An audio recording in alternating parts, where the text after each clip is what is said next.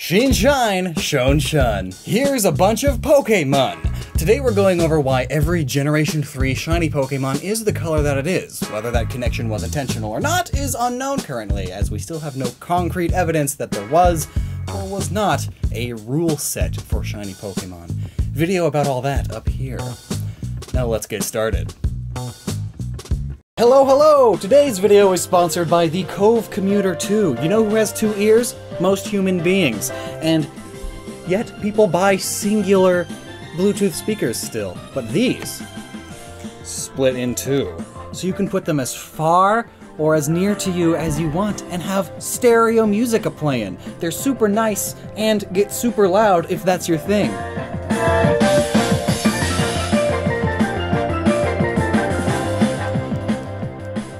Super great. And right now, there is a 64% off deal in the description. It is limited time. So, for sure, check that out before the time runs out. Because I want you guys to save money, you know? So if you are in need of a Bluetooth speaker with a 7-hour battery life and that's pretty waterproof, and that splits in 2, check out the Cove Commuter 2. Link below. The Trico line is a gecko turned Dilophosaurus with plant parts, explaining the green color well. The shiny then is more blue, which is more like the crested gecko, which may be where geckos' head lumps come from. Blaziken and Combusken just brighten, not much else to do. But Torchic's shiny color makes it more accurate to real chicks. Mudkip's line all turned pink. Notably, this is the real color of axolotls, though significantly more saturated. Pooch and Mightyena turn brown and yellow, now matching the brown hyena. Zigzagoon and Linoon turn orange, like leucistic raccoons, or just like orange polecats. Wurmple is purple now, just like some real caterpillars and worms, both ones that turn into moths and ones that turn into butterflies. So it works great. Silcoon and Beautyfly get more golden and soft looking, and golden silk is a thing, made by golden silkworms. And while not common, there are butterflies of this same color combo too. Cascoon turns green, and Dustox goes from green to brown. Perhaps it's fall colors? Well, it's more accurate to most moths now anyway. Same with Cascoon. Green cocoons are super common. The Lotad line finds its green turning into this blue color, just like the Trico line. Well, there are blue water lilies, but not the pads. However, from the right angle, due to their shape and the weather, they can appear blue at certain times of day, I guess, because of the way light works. But as for their bodies, well, the last 2 don't change much. And they still fit with their original inspiration, being a Kappa and a Coelacanth. But Lotad is red, which would have worked better for the pad, because those pads can turn red. Nuzleaf and Seedot get orange, and some acorns can also appear orange, and then the orange may also be a way to better lead into shiny Shiftry, who is now very red, just like most Tengu masks. Tailo and Swellow. They are just greenish now, just like the green sparrow, or the green swallow. Wingull and Pelipper, though, blue to green. Notably, seagulls and pelicans don't have either. The best I got for this is that you add green to blue to make an aquamarine color, you know, the color of the ocean where they live. So, like, green is the closest color that's different enough to be, like, a noteworthy shiny, but is still similar to their concept being ocean living birds. And then the Ralts line does the exact opposite, green to blue. Well, its whole line is very generic, being a child, young, and then adult form. And they all relate to dance and various psychic abilities. Dancers can be any color, and one theory says that Gardevoir is an Onasangma Ninyu, which can be whatever color. So I guess there's no reason behind their shiny, as there is no reason for their main color being green either. Shiny Gardevoir may go pink, just to be more feminine, and its Mega may go black just to be the opposite of its main color otherwise. They made a big deal about Mega Shiny Gardevoir in the TCG and anime, so I'm sure they just wanted to make it look good and distinct. A big black dress, like what you would find at a funeral, to counteract the normal bride's dress that it has normally. Surskit just gets darker, but Masquerain goes green. Well, Masquerain is like a combination of several different bugs. It has elements of damselflies, lanternflies, water skitters, moths, and more. And this yellow-greenish color is the color associated with the bug type as a whole, so... could be that. Also, many of the species that it does pull from have versions that are those colors. Shroomish and Breloom just turn orange, and there are all kinds of orange mushrooms. Slacking and Vigoroth get more natural colors, like a yellow baboon, but Slackoth is pink now. Is that a thing?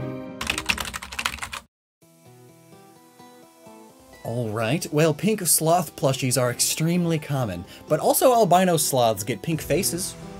And there are red sloths. I guess that's close enough. I guess. Maybe. The Nincada line, they just brighten up with yellow, which is accurate. Loudred and Exploud turn pink. Perhaps to match their first form, Whismur, who stays pink in the shiny. But the ends of its ears turn green, of all things. Pink and green is a good color combo. And these parts of Whismur are supposed to resemble earmuffs, so I guess, you know, clothes can be any color. Makuhita gets red gloves, likely to reference the classic red boxing gloves and red punchy hand guards, and Haruyama gets a red and purple outfit. Again, clothes can be any color. Azurill is green now. It really has no reason to be blue in the first place, beside it being water type, I guess, so just repeat what I said about Wingull. Nosepass is yellow now, like some of the Easter Island heads. Skitty and Delcatty go from pink to red-orange. If anything, it just pulls from orange cats. Now Sableye! Its gems get swapped around to other sorts of gems, nothing crazy, but its purplish body turns brownish yellow. Not really anything to go off of here. Sableye is based on the Hopkinsville Goblin, which was light gray, but it did have yellow eyes, like Sableye's original older shiny color. So that's cool. My guess, it's because yellow is the opposite of purple, and that's it. Mawile goes pink to appear more feminine and cute as it goes along with its whole inspiration. The Aggron line get red eyes and turn a cool gray. Aggron is partially based on the Bulgasari, a metal-eating mythical creature turned Korean kaiju, and both the creature and the kaiju are blue. And then red eyes because of the blue to red color rule, or just because red eyes are angry and aggressive, perfectly fitting for Aggron. Ugh. Medidite and Medicham just swap primary colors with each other. These parts resemble clothes, and clothes can be any color.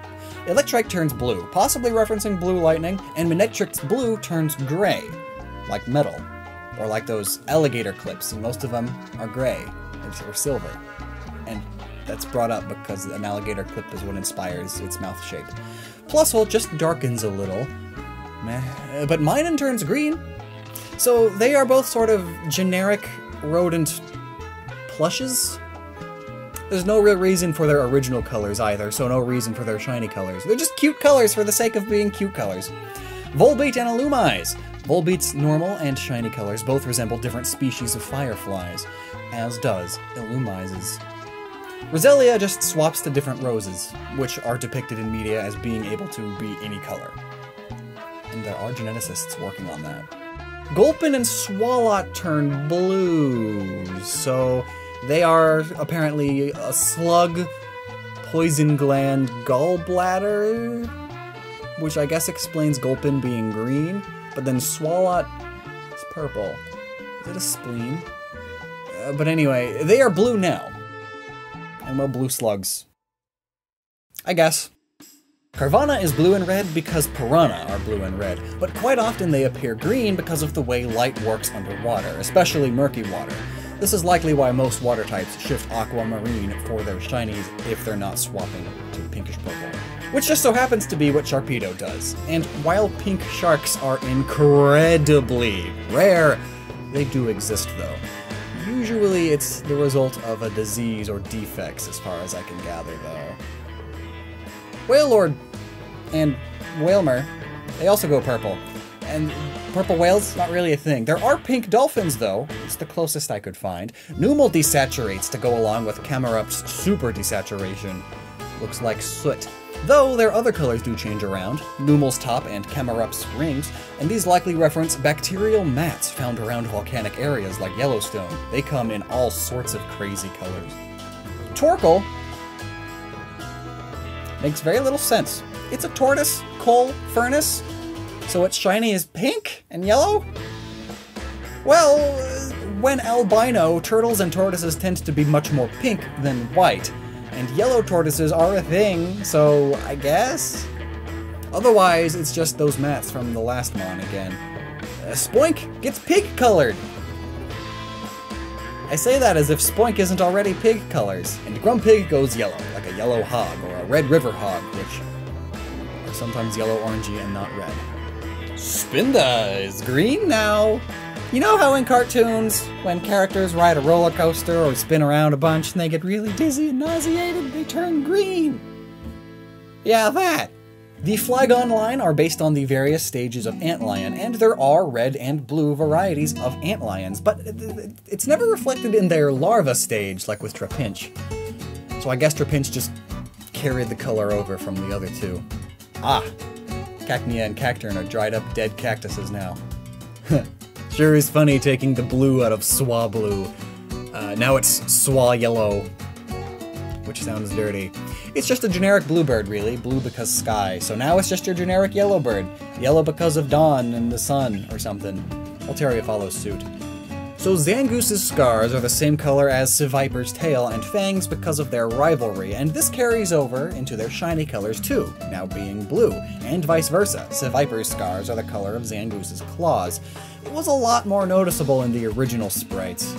They kinda muddied that concept later on. But anyway, Zangoose's claws are now bloody, and Seviper is now more green, like many, many species of viper. Lunatone has blue eyes now. Interestingly, it may be partially inspired by Tranquillinite, or Tranquiltite. It's one of those. It's a type of moon rock meteorite. It's mainly gray, like Lunatone's inside, but at different angles and lighting conditions it can reflect reddish or bluish. Like Lunatone's eyes, they went from red to blue. Also, the sky is blue and cold, so there. Solrock gets much darker red, like the distant sun during a sunset. Barboach is now a yellow loach, and Wishcash just looks muddier now, more dirty. Fitting for a catfish. Crayfish come in many shades of red, all of these included, but Baltoy and Claydol, they are Dogu, ancient Japanese figures. Claydol's shiny makes it more ancient looking, more historic, but the Baltoy green? Well, if anything, it makes it appear more alien, and Dogu are said to be from space, according to some, pseudo-archaeologists, but they are also sometimes referred to as spacemen. And then sea lilies come in all sorts of colors. Anorith looks more like a fossil now with its shiny colors, and Armaldo looks more like modern-day crustaceans. Feebas is purple now. Odd. I would have made it puke green or something to make it even uglier, help with that concept, like it's a special, extra cool version of a Feebas, so it's extra, extra ugly. Would be my thinking process, but in this case, it's based on the rainbow bass, which is purple. This is still pretty good. Funnily enough, in Costa Rica, which is where they are from, they are known as the handsome fish, so it's a funny juxtaposition. As for melodic, mermaids are mythical and can be any color, but being partially inspired by the oarfish may mean it takes the golden sheen from them that they get under certain lighting conditions, like when they're dead. Castform looks like cotton candy now! But also, some beautiful sunrises turn various clouds into various shades of pinks and oranges because of all the CO2 in the atmosphere. But all of the Castform forms have clouds that just work. There are different kinds of clouds in different types of stages. The only odd thing is the area around the eyes on the rain and snow form, but it turns out green storm clouds are a sign of a particularly terrible rainstorm, and increased odds of a tornado forming. Wow! And then on the snow form, it may just be to resemble highly visible snow goggles. Kecleon! It's a chameleon. And then Shuppet's line. New colors make them appear more mysterious and murky, while Duskulls are now blood red, spooky in its own hellish way. Tropius's leaves are bleached or dying, and Chimecho is just different colored fabric, and Absol's blacks went orangish red. And the best I got here is that reds and oranges are a color symbolic of danger, which is what Absol is all about. Why not, like Wobbuffet, is an inflatable punching bag, which can be in any color. Snorunt looks more like an ice type now. Clothes can be any color. The eyes were likely changed to go well with Glalie shiny, which has evil red Oni eyes. and more desaturated ice. It looks more like snow now.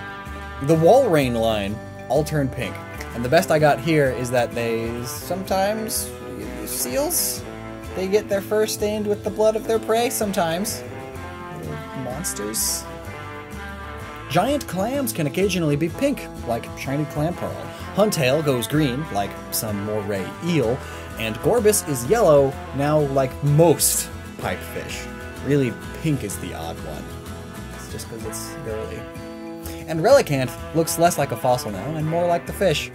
Love Disc now symbolizes the love of friendship, rather than romantic love.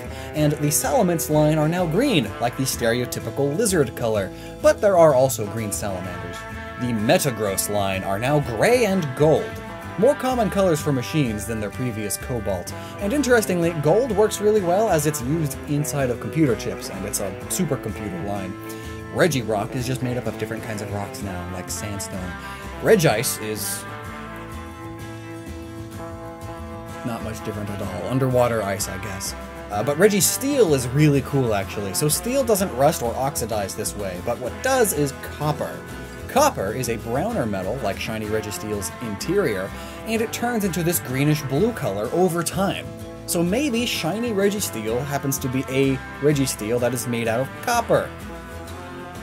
Well, either that or it's gone through a high tempering process, which will make steel these colors. Latios and Latios don't really have a reason for their original colors either, besides girl-boy, I guess. Plus, Jets can be painted any color, and Aeons are colorless. So, no reason colors, so no reason for their shiny colors either. But here's something that sucks.